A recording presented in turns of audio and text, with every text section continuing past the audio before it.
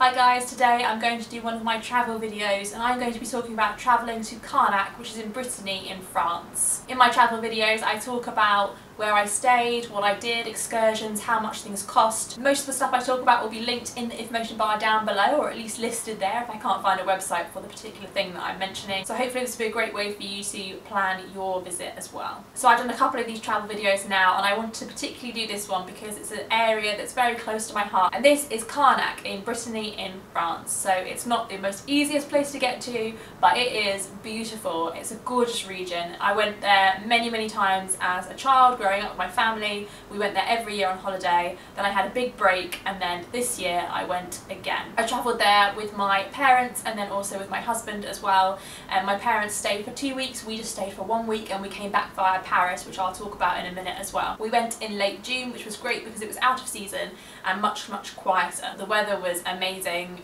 The weather isn't always amazing in Brittany and France. It's normally a bit hotter than the UK, but it can have kind of wet weeks as well, as I've known from going there as a family in the past. So Carnac as a region is most famous for its standing stones. A lot of people haven't heard about the Carnac standing stones, and that's because they aren't a National Heritage Site yet, but they've applied for that, and I think that as soon as that happens they will kind of be worldwide famous, because if you like standing stones, if you've seen Stonehenge and you think that's amazing, wait until you see Carnac. The stones are not as large as Stonehenge, but there are so many of them and they're all in lines. It's a really fantastic thing to see, and it's something that I definitely took for granted growing up. It was just there, you know, outside the campsite where we stayed. But actually it's a very beautiful, kind of majestic thing to see, quite amazing. But stones aside, Carnac is just a really beautiful place to go as a region. The countryside there is quite different to the UK. It's very piney, the forests are like very piney. The houses are quite distinctive, they're sort of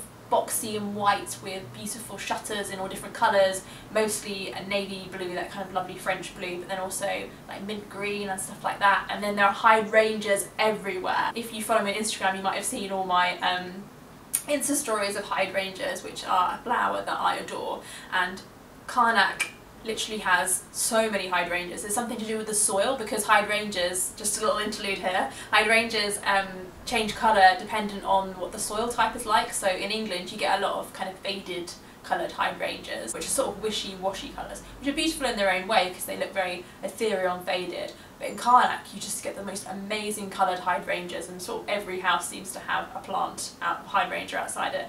It's this like really lavender coloured purple and then bright acid blue.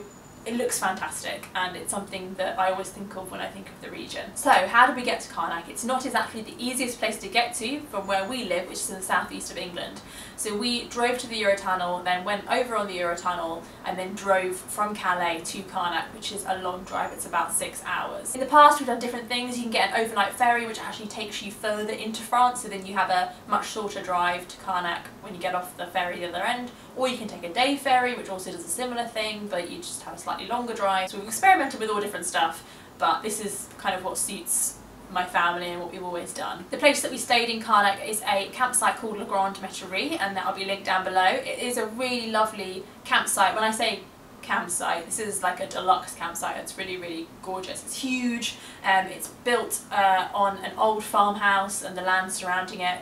There's a massive swimming complex with like 3 different pools, 2 of which are indoor. It has, you know, slides and all sorts. Yeah, it's a really big campsite. Zip wires in there, and there's all sorts of different accommodation options as well. So the thing that I think is really cool is they have tree houses there, so you can stay in a tree house. But they also have gypsy caravans that you can stay in, beach huts, and then normal caravans as well. We stayed in a slightly upgraded normal kind of caravan. And when I say caravan, it's not what you might think of as a caravan. It's like a huge mobile home. It looks more like a lodge. It has 3 bedrooms, dishwasher, bathroom, lounge area, TV, outside decking. It's great.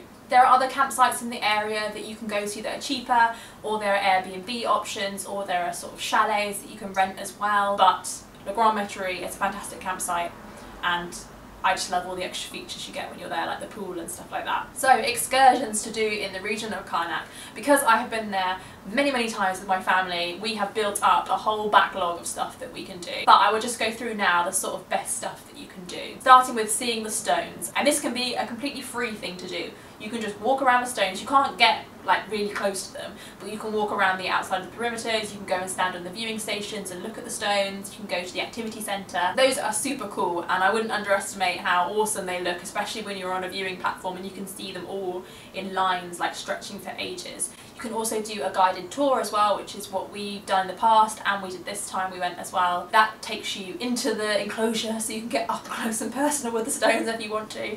You can touch them, but then you also obviously get told a lot more information about the stones and different theories about why they think they're there and all sorts of stuff like that. It's really, really interesting. Another fantastic thing to do in Carnac is to go and see the two different towns. So Carnac is split into Carnac Plage, which is the sort of town that's built up around the beach, and then Old Carnac Town. Old Carnac Town is beautiful. It reminds me of the village that Belle lives in Beauty and the Beast. It's very, very small, but you have the beautiful cobbled courtyard, the church, you have some really nice interior shops and some cafes and a couple of restaurants and stuff like that. A short drive away from the town of Carnac is a place called La Trinité, or sorry, if you were to use its full name, La Trinité-sur-Mer, and that is a really posh and fancy marina. And we like to go there in the evening sometimes, grab an ice cream and just walk along the front and look at the amazing huge yachts. La Trinité-sur-Mer is just a really nice place to kind of hang out, and there are nice clothes shops there, there's a really great photography gallery that you can go and look around. Just a nice place to hang out in the evenings, it's really good.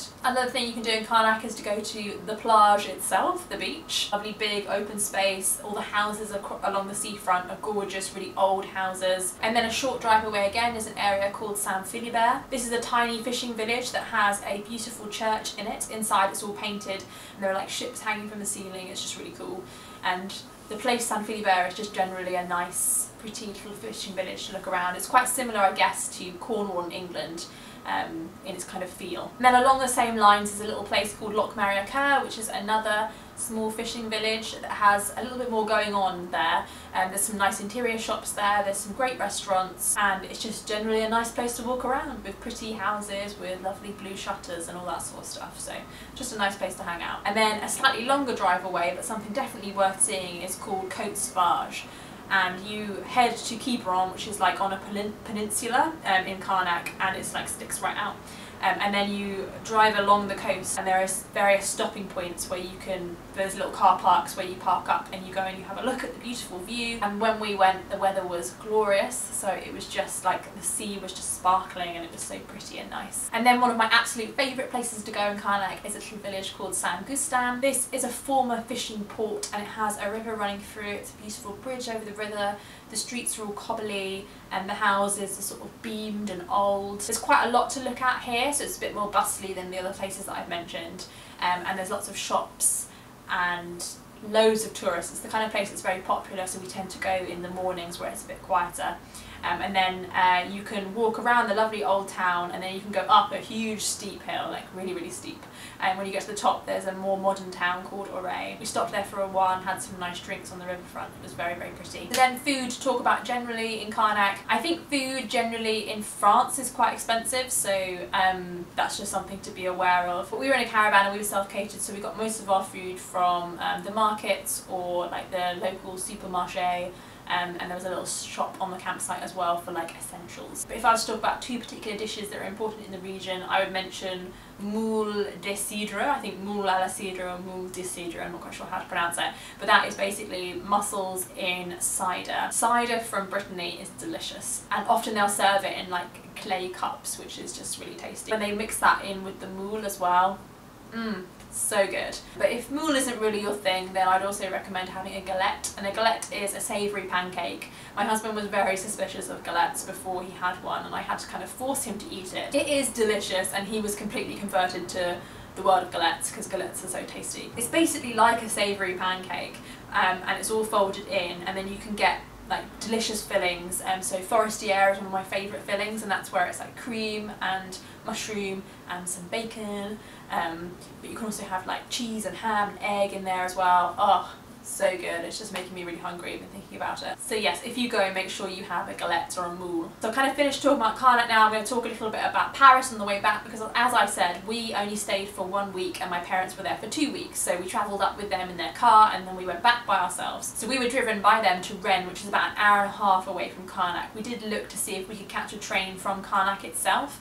but there's only, on the day that we wanted to travel, there was only one in the morning and we just thought that was a little bit risky. We went to Rennes and then we caught a train from Rennes to Paris. The price of the train was very reasonable and it was a very quick and easy journey straight to Paris. We then had to walk across Paris to the Gare du Nord, and instead of getting a bus or a metro, we decided that we would walk it. We thought we had this kind of romantic idea that we would just walk across and stop and see the sights and it would be lovely.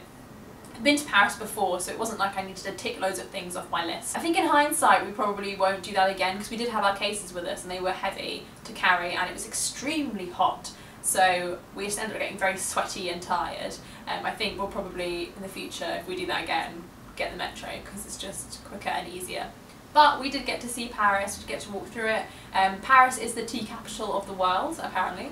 So we decided to stop at a tea place because, as you may know, if you've been watching my videos for a while, I am a tea obsessive. I have a whole video dedicated to my tea obsession, so I'll leave that link down below if you want to see that. So we stopped at this really beautiful tea place called the Tea Caddy, and it's like down a side road and you can see Notre Dame if you sit outside it. And that was really nice actually, and we had some tea. I had some rose tea, which was really tasty.